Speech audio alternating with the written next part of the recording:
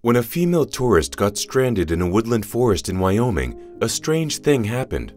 A wild horse appeared out of the forest, and what it did shocked both the tourist and the whole world. A professional botanist, Rachel set out to explore the flora life form in a Wyoming forest with her team of scientists and scholars. Whenever they left their hotel, they packed a first aid kit in case of any injuries they might incur on the way. They also held a few pieces of equipment for defense in case of any attack from wild animals. As touring scientists, they knew that going into deep forests could be dangerous, as wild beasts could come out of anywhere. The day Rachel got stranded, she was the one holding the book for recording their plant observation. Her other team members carried the bags, equipment, and emergency food stashes. Only being weighed down by a book and a pen, by 12 p.m., Rachel was the only one on her team still energetic enough to continue their quest. Her other teammates lagged behind while she forged further into the forest. Soon, she could hear them following, but she could not see them. Rachel started to feel frustrated by the delay her team was causing. She kept locating specimens and putting them down on her record, and she always had to call for the photographer to document her findings. Unfortunately, her teammates got tired of her indefatigable spirit and decided to rest in a clearing. But Rachel was still too full of energy to stop. So, she took the camera and all she could hold and left her teammates to rest. She had a sandwich and a little water left in her bottle. She didn't need them. Or so she thought. When she entered deeper, there was another clearing that stood out in the middle of the thick forest. However, Rachel was so concerned about the plants that she crouched to make observations and take pictures, not looking up. Perhaps if she had paid more attention to her environment, she would have avoided the trouble beforehand. But as the researcher raised her body, there was an animal staring back at her.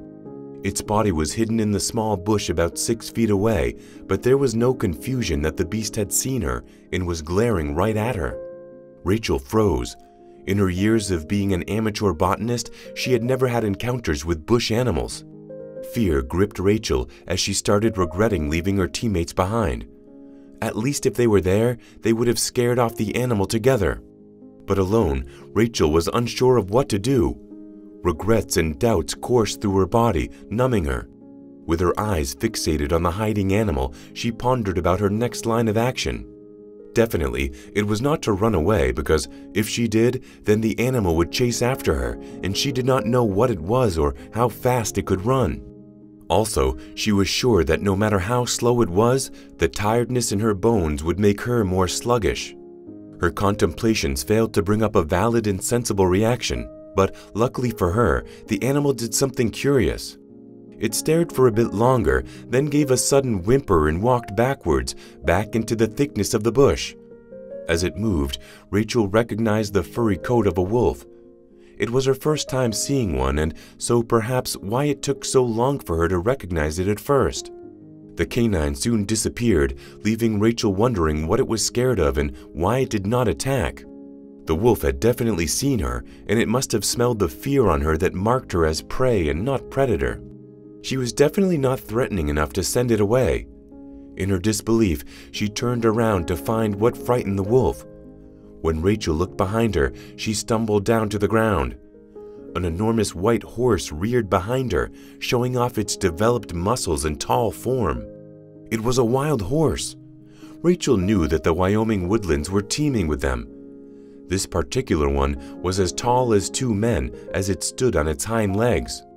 The equine then landed on its front hooves with great force. The wind that it displaced touched Rachel, telling her how close the savage horse was to her. She knew that a wild horse was still less dangerous than a wolf, but she also knew that an animal so big and wild could easily crush her beneath its weight, and she was definitely not ready to end her expedition yet. She scrambled to get back up and tried to take off, but the horse was standing in the direction that she came from. That did not matter to Rachel. She found herself sprinting into any opening she could find in the forest. She made sure she was not going the way the wolf disappeared into, and definitely not the way the horse came from. But after a few minutes of running, Rachel became dizzy and decided to stop for rest. The horse was nowhere to be found, which was good. But now there was a new problem. She was lost. Rachel knew that her legs could not carry her faster than a horse would run, and since the stallion was nowhere near her, it meant that he hadn't followed her. It was a good thing. This gave her time to take out her cell phone and try to reach her teammates. However, there was no connection. The time said that it was already a few minutes to the end of their daily task, and that meant that her team would be looking for her. The thought gave her a sense of hope. All she needed to do was to find out where she had come from and how she could get back there. Though every corner looked the same, Rachel remembered that there was a small clearing in the middle of the forest. If she could locate it, then she would find her team. How long have I been running? How far did I run? She quizzed herself. But there was no time to waste thinking. If she delayed any longer, nightfall would meet her in the forest, and nobody could tell what dangerous creature she would encounter then. Rachel had not taken many steps when she saw the horse again. It was the same one. It faced away from her with its head down, like it was grazing. Fear gripped her because she knew it meant that the animal had followed her after all. Luckily, it did not seem to know she was there, so she turned in another direction in an attempt to avoid it. But just as she was making her way away from it, her foot hit a stone. She muffled a shout, but it was no use. The wild horse heard her, moved its neck, and saw her. Rachel was still gripping her injured foot when it locked her eyes on her. If only I stuck around with my teammates, this would not be happening, she thought. Rachel wondered if its herd was far away or if soon the whole place would be swarming with a family of brute beasts. She knew how dangerous wild horses were from history books. Though the species were herbivores, they were known to have strong meat-snapping teeth, and their hoofs delivered punches with the same impact as a bowling ball going at 80 meters per hour. Rachel was evidently shaking, and that was when she knew that her fear response was neither fight nor flight, but freeze. But the horse did not move towards her. It stayed afar, watching her. It trotted to and fro, uneasily, looking into the bush in the general direction of any sound that it heard. Rachel began noticing that it was in defense mode, and not against her, but against any threat in the wilderness, which meant she needed to leave, and fast. Whatever the horse was afraid of could certainly not be good for her either. But as she stepped back, a wave of pain rippled through her body. She looked down at her feet, and sure enough, the one she'd hit on the rock was bleeding.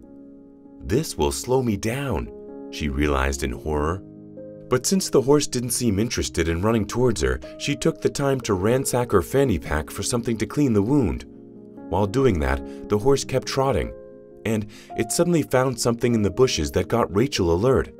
She watched the feral equestrian use its snout to drag out a snake from the green and then stamp unstoppably on the smaller animal. Soon enough, the remainder of the snake was an unrecognizable slush of grayish skin. Rachel was amazed, but as the horse carried the snake away, she proceeded to get her slippers and leave the creature for good. It saw her leaving, and she hoped it would not follow. However, she was out of luck again as the horse started walking right behind her. She was pretty sure it did not see her as a threat. However, she was just as sure it didn't see her as a friend either. As Rachel limped, she continued to search for a signal. The horse trotted towards her, but by now, she was not too afraid of it. She watched it from the side of her eyes while still focusing on the bars of her phone. She cussed a couple of times because the connection bars were still low. Her calls were not getting anywhere. Frustrated now, she checked the time.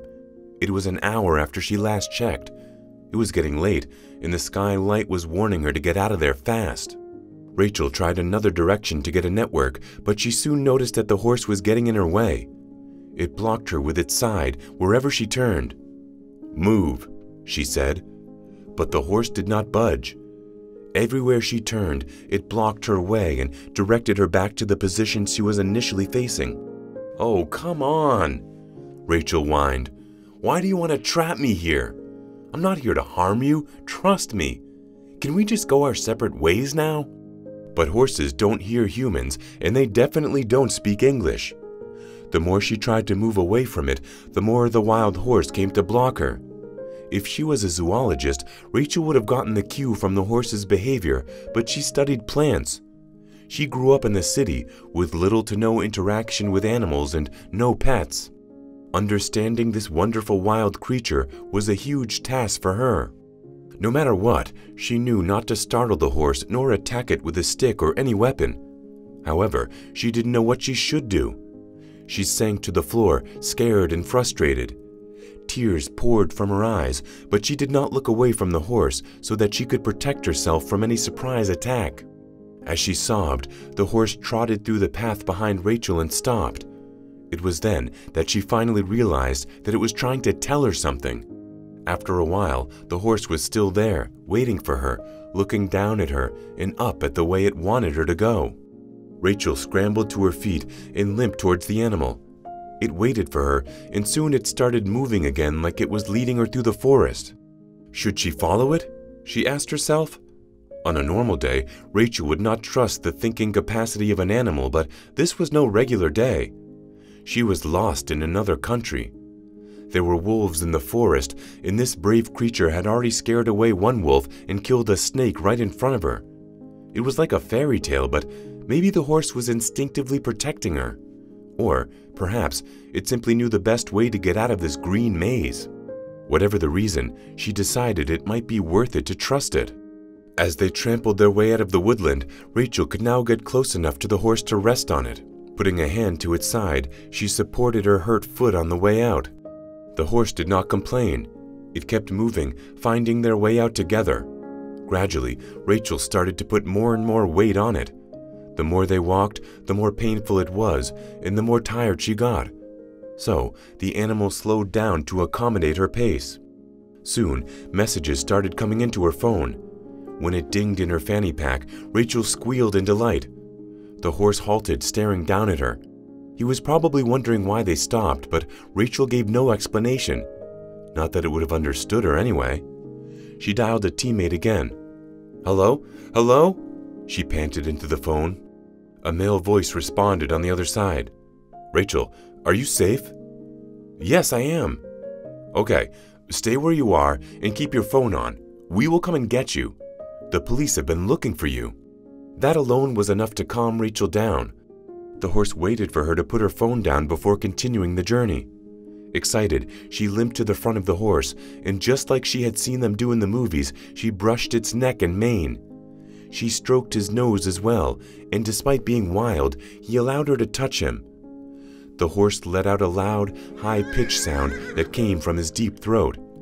It neighed as she continued stroking it, and Rachel realized he was enjoying the cuddles. It amused her how quickly they became friends. They kept walking together, and soon enough they found a trail. The area around her was not familiar, but Rachel was glad to be on a frequented path again. And she also trusted her new companion.